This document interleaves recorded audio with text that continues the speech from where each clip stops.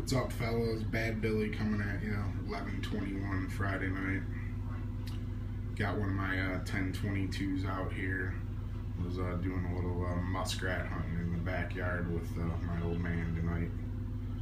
So I got that sitting here ready to go, waiting for those vermins to come back out. Thought I'd post an ammo fail video. Went to Walmart, get mini fags. Flint scan showed 20 in stock. Had the manager running all over the store. Found nothing. Checked the cage. Checked the case under the counter. He went out of his way for me, but was able to come up with nothing. My guess is they'll get found and get put out in the morning. I don't know if I got enough gumption to get up and head back out there. I'm definitely going to go to Gouger Mountain in the morning since they got guaranteed ammo there. I'll probably post some footage from there.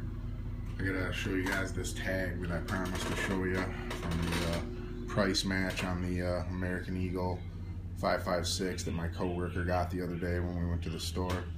Matched the Palmetto Easter special. So there's that tag right there. 4/1, 12:22 p.m. Here's a shot of my ass badger from tonight, showing the mini fags popping. Went to that store there that says it's been in stock for 3 hours and couldn't put it together. So ammo fail for me.